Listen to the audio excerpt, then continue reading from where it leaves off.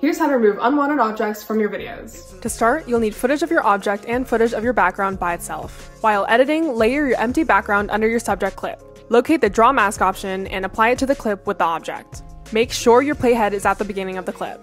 From here, outline your subject with a tool, being as precise as possible.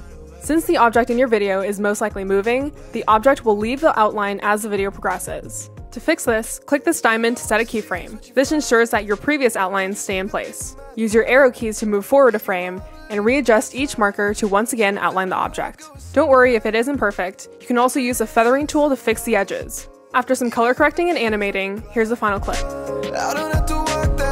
This process is long and tedious, but there are alternate ways to do this. Stay tuned for part 2.